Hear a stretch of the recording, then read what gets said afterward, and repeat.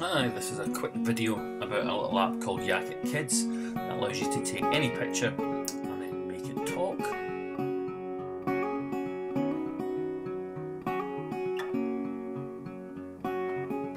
So once it's downloaded, open it up and we're going to start with the photo albums.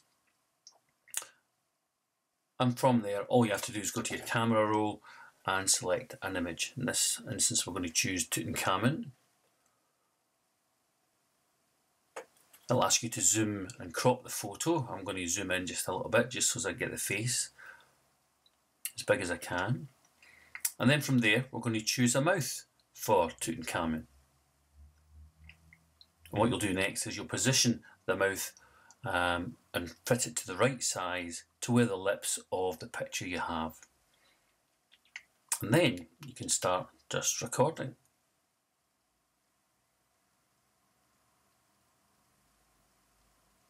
3, 2, 1.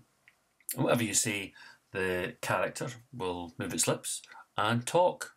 And then it'll play it back to you. Hi, my name is Tutankhamun. I'm a famous Egyptian king.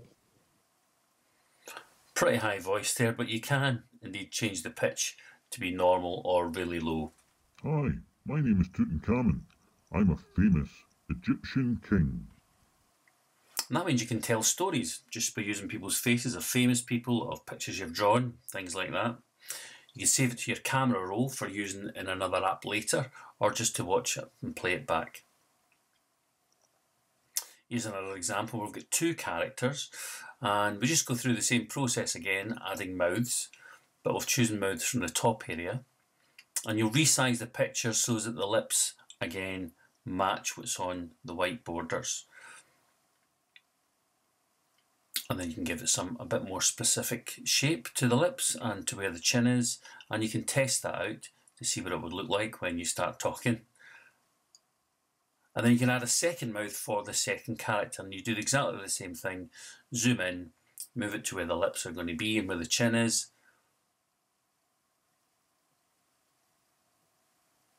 And then you get a chance to maybe make some alterations and test it out.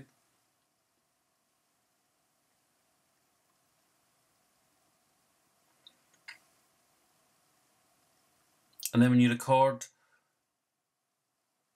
the first person who's talking will have the word talking above their mouth. When you want to change, you tap on the other person and then they start talking. And in that way, you can have a little video of 2 people having conversations. I won't tell you what these 2 characters are saying in this particular example.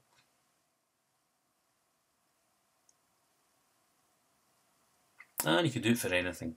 You shall not pass, that sort of thing. So it's a really good way of getting kids to talk and to make characters come alive on the screen.